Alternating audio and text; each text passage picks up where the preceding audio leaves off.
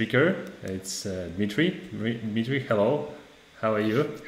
Hi guys, I'm fine, and you? So I wanted to test my sound. Do you hear me well? Yeah, everything is fine. I can hear you well. Everything is correct. Yeah. So how do you do? Good. It's a bit late. Yeah, so Late. it's Friday. That's Friday.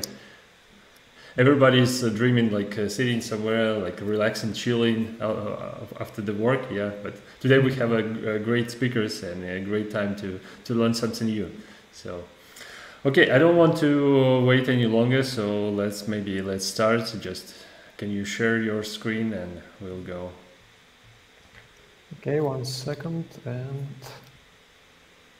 by the way, I want to remind you, guys who is watching us, that you have a great possibility to ask your questions and to find to find the answers on your questions. Ask our speakers. So I think that that's a great possibility to do it. So okay, I see your presentation. Yeah, shift left with Snyk. Yeah. By the way, our first speaker was working in Snyk, so today we have a combo. Yeah. Yeah, it's really funny. Yeah. Go on. Okay, I will start. So it's really funny to see Camille on the line. So yeah, actually, I will talk about this product. It's kind of overview, so I don't want to write the code and maybe run some kind of demo sessions, but still I wanted to explain how Snyk work and what how SAST help us as organization, how we can increase our security level by it. Okay. So let's start. So I wanted to introduce myself. Actually, security is my new profile. So I started working with security only this year, and before I worked as cloud engineer. So I mostly on startup environment. So I helped to spin up cloud and DevOps processes on different startups like Empada.doc, Target Process, Flow Health, WorkFusion, and Netform. And this year I decided to change my focus and start working with the DevSecOps approach and cloud security in the cloud security field. So let's talk about our company. So Flow is a startup. We number one on health and fitness applications. It's kind of iOS and Android applications. So we have a huge amount of audience. So it's about 12% of women in US using Flow. So we have a bunch of money, as you can see, and quite good ratings on App Store. So we constantly deliver value. So we run AI machine learning under the hood and use it for predictions. Also, we make advice to women how to get healthy and how to get pregnant, and 2.7 million women get pregnant with Flow Health. And if you're talking about product internal, so it's follow super app strategy. So we have a kind of tracker possibility. We have a content library. So it's drive courses, events, and so on. Also, we have health assistants. So it's a chatbot. You can reach out our medical experts to help with any problems. And also, you can communicate with other persons and other women about your with secret chats. Yeah. So let's talk a bit about cloud security, how it's actually default, how it's look like from a landscape perspective. Yeah, so we're using Amazon as our cloud provider. So in Amazon, it's quite straightforward security tooling. Yeah, so at first, it's kind of central place to collect all the information about compliance of environment called SecurityHub. Also, Amazon have a GuardDuty. GuardDuty is cloud-related CM tool. So it's monitor all the event, and if something going wrong and something, for example, some users trying to access non-existing API, or maybe some tools wanted to open wrong ports, yeah, so we can have alerts with GuardDuty. Inspector is mostly malware detection tool, so it's agent-based, so we can install agent to each machines and run it constantly to find some kind of malware, viruses, and so on. Messi, it's all about data. So Messi can scan S3 buckets and find PI data here and help us to understand what's data stored in our lots of S3 buckets here. And also AWS config. So this is kind of services which collect all the state of the services and collect all changes here. Yeah. So if something changed in our AWS environment, this change will attract an AWS config. So yeah, so if you're talking about separation of layers, so customer data can be scanned by Messi, platform applications and access management can be scanned by Expector, GuardDuty, and config. The same way as operation system layer, it's EC2 internals can be scanned by inspector, and all client-side encryptions go through the config. And all of these changes monitored by a central place called SecurityHub. Yeah, so let's talk about how security operations look like in AWS world. So, for example, we have imagine team wanted to create new instances, yeah. So, and it's really hard task for it for them. And if they wanted to debug a bit this machine and wanted to open SSH port, and VPN is not the way, yeah. So the teams decided to open SSH to whole internet, yeah. And actually it's a security breach just because in the internet we have a lot of crawlers scan all AWS API constantly, yeah. So if we have such breach, in a time we will have a problems here, yeah. So how it look like in the operational model on AWS? So config records these changes, and SecurityHub analyze is it compliant changed or not. If this change not compliant, yeah, so GuardDuty can send signal via SNS topic to our incident management tool. So we're using Opsgenie as incident management, and incident management have a kind of rotation mechanism, and incident response team receive a kind of signals about it. So we receive notification. So okay, guys, you have a problem now, yeah. So you need to fix it.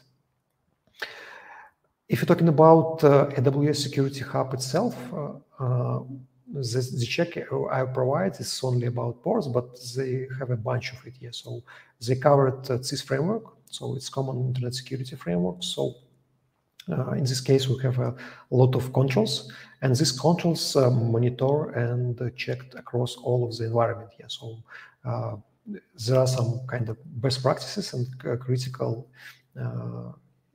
So in critical part of systems need to be compliant. For example, we need to avoid using a root account, or not allow to attach access key to root account and so on. Yeah.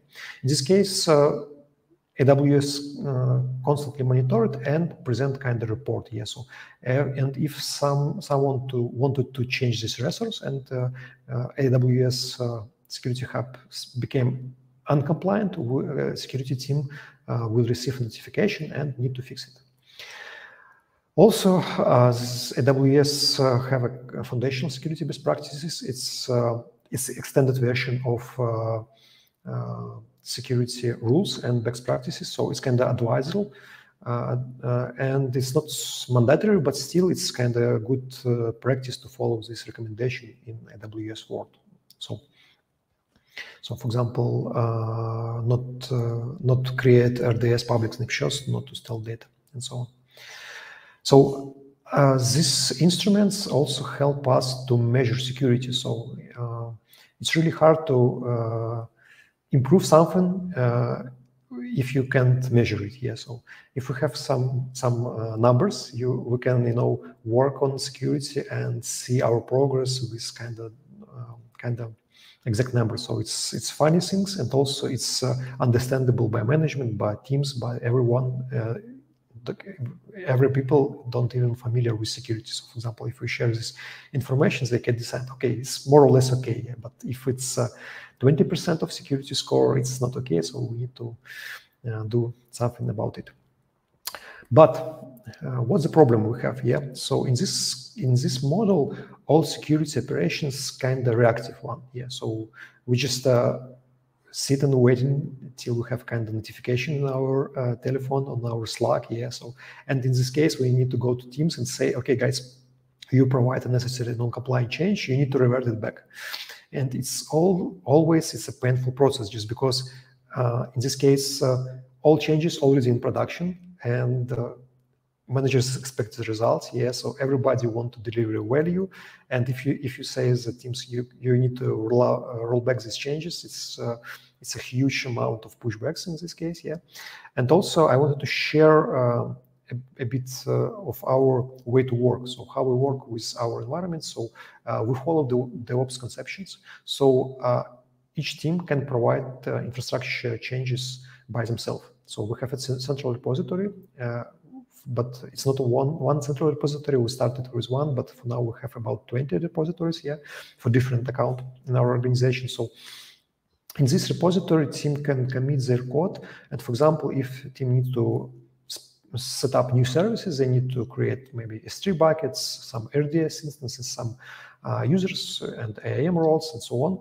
And we don't have a kind of bottleneck with cloud team, just because cloud only create a modulus to improve the speed and streamline this process, but teams need to provide this change by themselves. So some teams have a kind of good understanding about security, some teams not, and some teams not wanted to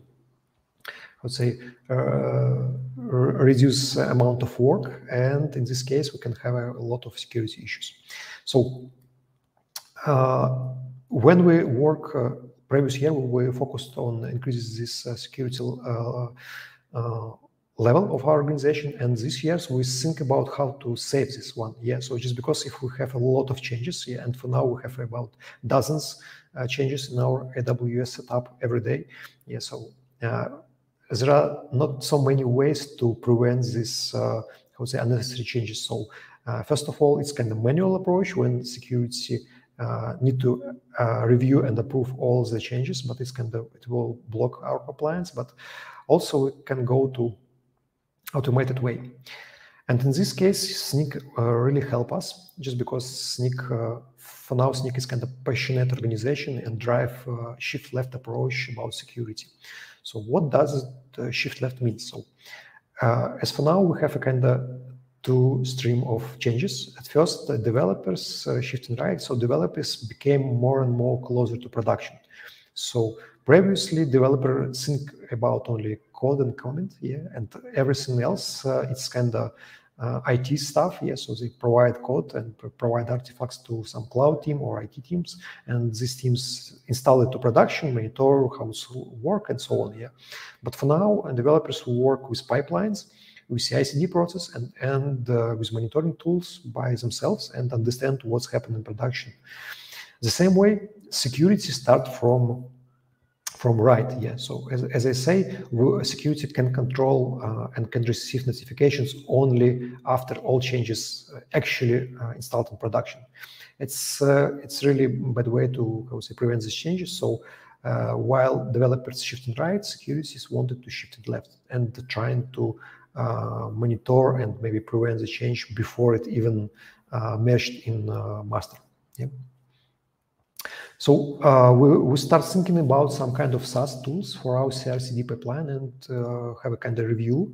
So as for now, we have a kind of open source solution. So Chekhov, Terraform, AFSec, it's great tools. So you can use it in your pipelines, and Snyk also can be used in pipelines, just because Snyk have two modes. Snyk CLI, it can be easily installed to pipelines, and also Snyk can be run via UI. Yeah.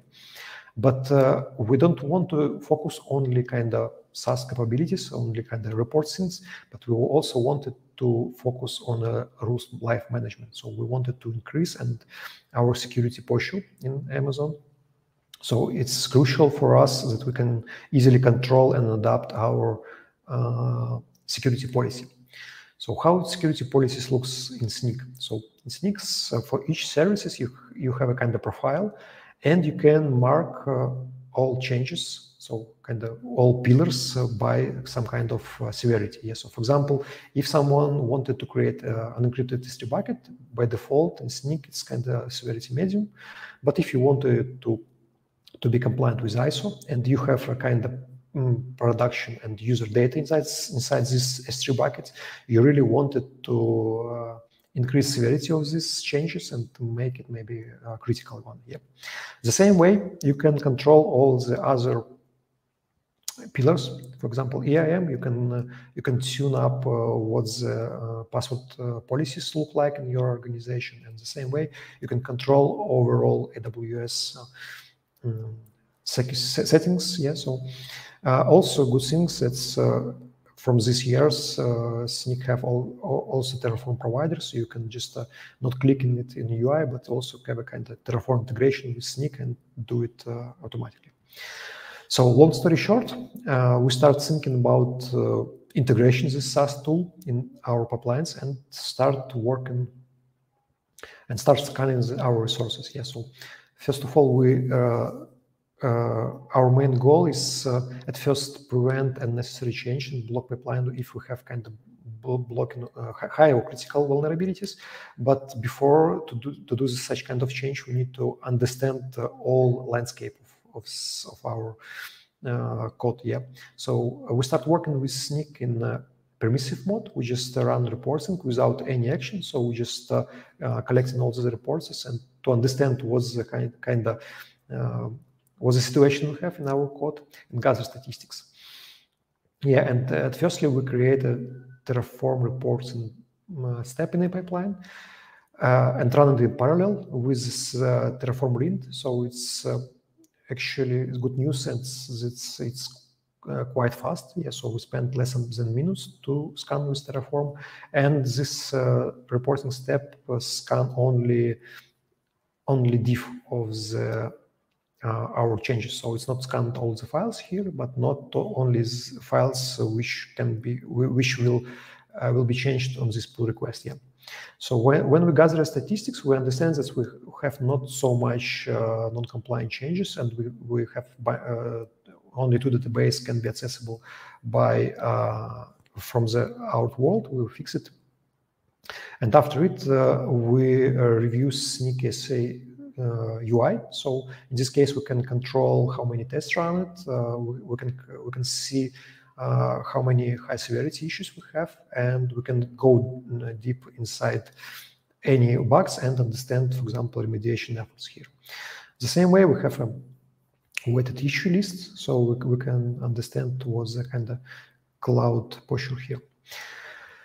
And if you're talking about UI, so I just create kind of GIF for you to understand how Snyk looks like internally. Yeah, so for real project, when we start working our infrastructure changes, we have such pictures. As you can see, it's a bit outdated. It's early beginning of this year, so for now we have a bit different one, but still, for example, we can dive in any section and understand what's the module we have, and if it's not kind of compliant, what's the remediation effort we can have, and what's to suggest for our developers.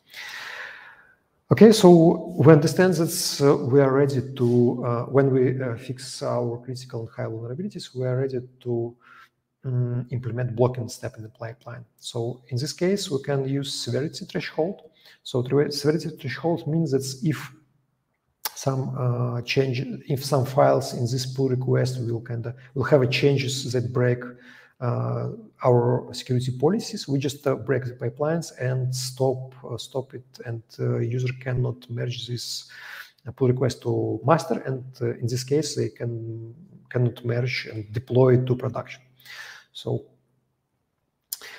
yeah, so as I say from my first slide, so one of the biggest obstacle with Snyk from the early beginning is the speed of scanning, just because when we start working with the Snyk and trying to analyze all of our Terraform repository is quite big. It's contained more than 500 files. So when we start working and scan full repository, it takes about 5 minutes. Yeah, but Snyk's doing a great job and increased performance. And for now, it's talking about 16 seconds. So we decided to move security full scan repository to each merging events. So when pull request merge to master, we run EC reporting full scan, and we see the full pictures of our repositories in this case. Yeah. So also it's good news when we have a CI/CD in the code. Yeah, so we can apply the same configuration for all Terraform repositories. So as for now, we have about 20 of repositories, and all of these repositories contain reporting and blocking checks. So we have the same level of infrastructure, policies for each of environments. Yeah. So long story short, what's the result we have? So in this presentation, I focus only Terraform parts, but we also use Snyk to check Helm changes. And as for now, we have a lot of deployment events each day. So we have about 15 deployments with Helm each day, and about 5 to 10 changes of AWS infrastructure with Terraform. Yeah. So, and for now, Snyk scan all of them. Yeah, and we run a breaking pipeline for Terraform and prevent unnecessary change. And we still have the same and more robust security score how we have before. And we don't we prevent all unnecessary change to our production. And without kind of manual effort from security teams. So we don't have a kind of blockers, and we don't need to review all the codes and all the pipelines, and Snyk do it for us. And from a security perspective, all we need is just to adjust security policies and roll out it to Snyk to have it in all of our infrastructure repositories. That's it from me. Thank you for your attention, and I hope you have a kind of question, and I wanted to answer it. Yeah, thank you, Dmitry, for your presentation, for your presentation. Thank you. And yeah, we have some questions here regarding the Snyk. By the way, the funny question about the Snyk, like, how does Snyk handle your data? Where, like, especially in Floor, we are very critical to the data. It's very sensitive, and we know we need to store it, we need to protect it. So how does it work with Snyk? Thank you for this question. Yes, so if you're talking about data, so Snyk is static analysis. So it's a SAST running inside the code repository. So this CI/CD pipeline doesn't have any kind of connection to the data. So Snyk actually don't handle our data. So Snyk handle our configuration. So Snyk prevent any misconfiguration change. But Snyk also secure our data. For example, if someone wanted to create database open to the world or S3 bucket without encryption, Snyk prevents these changes. So it's not, it's not handle data, but helps to make it secure. Okay. And the second question, am I understood correct, and that this tool from the box can find and automatically fix vulnerabilities in my code? Open source dependencies, containers, and infrastructure as code, all powered by Snyk.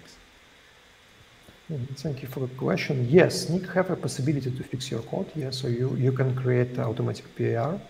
So if you have any issues in your dependencies, for example, you have outdated version of Docker or maybe of your dependencies, Snyk have a possibility to fix it with CLI. So Snyk CLI also it's a new feature for Snyk CLI to fix your kind of code, and also you can do it with your UI. So you can create a pull request, and Snyk can apply your Snyk can create a pull request with bumping of necessary changes. Yeah. But it's really good practice to review these changes and apply it manually and roll out it gracefully, just because it's not a good idea to run Snyk in the production and fix it automatically without any kind of approvals and other workflows. By the way, do Snyk supports different systems like GitHub, Bitbucket, GitLab? Or... Yeah. Yes, Snyk have a different integration. So I focus on the packages because we use Bitbucket in our organization, but Snyk also have a connection with GitLab, GitHub, and so on. And also I focus only on AWS environment, but Snyk also have a GCP and Azure integration. So you can also do it. Okay. And what about the subscription or the license? This tool is not for free, I think, right? Yeah, of course. So it has so many possibilities. It offers so many possibilities, and I think that it costs some money. Or what range do we talk about? It's hardly depend on your organization. So we have a lot of developers, so we pay a lot of money. But for smaller organization, yes. So if you have maybe 5 to 10 persons, it's not kind of a huge amount of money. And also, Snyk have free subscriptions, so you can run Snyk for free, just for limited kind of amount of features. Okay, I see. And as I know, Snyk also is possible, like you can integrate Snyk in pipelines for a mobile process and not only for backend, right? So it works for, it doesn't matter like what is it. I mean, it scans dependencies no matter what is it, right? Yeah. So in this presentation, I focus only on Snyk ASC. So it's Snyk for Terraform and Snyk for Helm. But yeah, so Snyk also have a dependency check, and it can check dependency whatever language you use, for Python, for Scala, Kotlin, and so on. In the same way, Snyk also have a new product called Snyk Code, and this product can actually scan security level of your code. So it's not support all the language at the moment, but it's a new product, and we'll see how it's performed next year. Oh, by the way, Camille said that you can get around 300 scans a month for free to get a feel for. Okay, I see. Yeah, that's a nice tool, I think, and I hope that we hope to answer some questions and cover a lot. So yeah. There is no more questions as I see in our chat. Basically, it means that, yeah, I think that we can finish our stream today, our meetup. Thank you, Dmitry, for coming, for joining us, and for telling so many interesting things. Yeah, I think that, yeah, a lot of people, I think that today is Friday and you can, you can have a rest. So, yeah. Okay, thank you guys. Okay. Have a nice weekend. Bye. Yeah, thank you, Dmitry. And yeah, I want to say everyone, thank you very much. I want to finish just with one small thing, like I want to remind you about our feedback form that you can fill in, and it will really help us to go forward. And yeah, today I want to finish. Thank you very much. Thank you, everyone. Thank you very much for joining us. So yeah, see you next month.